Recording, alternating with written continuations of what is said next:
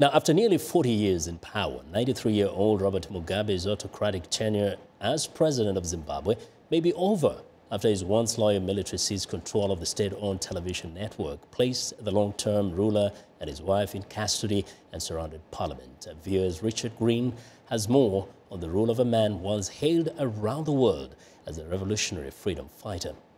Born in 1924 in what was then called Rhodesia, Mugabe's rise to power began in 1974, when he was released from prison after serving 10 years for subversion. The scholar and former school teacher became the leader of a prolonged guerrilla war against white minority rule. There is no shortcut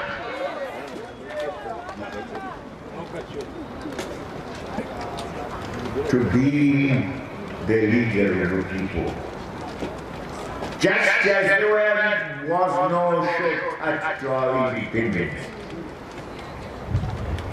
we had to walk the long walk.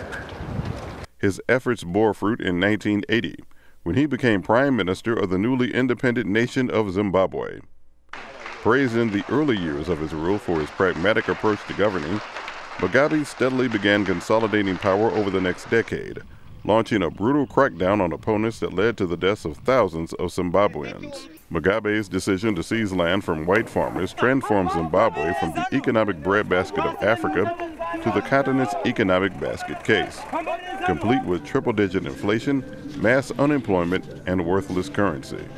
Mugabe solidified his hold on power in 2008 when his loss to opposition leader Morgan Tsvangirai in the first round of presidential elections led to political violence against Tsvangirai's supporters, forcing Tsvangirai to withdraw from the runoff vote.